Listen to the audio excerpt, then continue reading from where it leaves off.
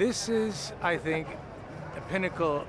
The franchise is one of the top, if not the top, action franchise, movie franchise.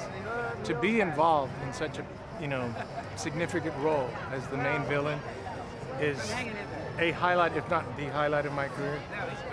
And it just makes me feel like I did the right thing by taking a chance on this career.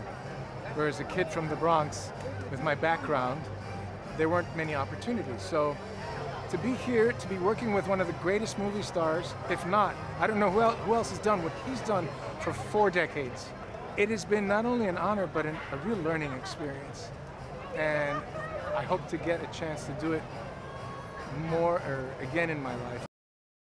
They're going to be surprised at how a story can be twisted again and again. How many surprises, how shocking it can be, and how funny.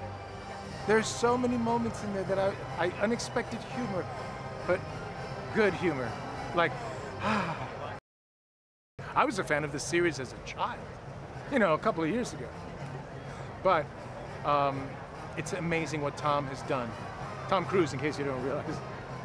What he's done, when you watch the first one and see how he's evolved, how much more refined and lethal and just purposeful his work is.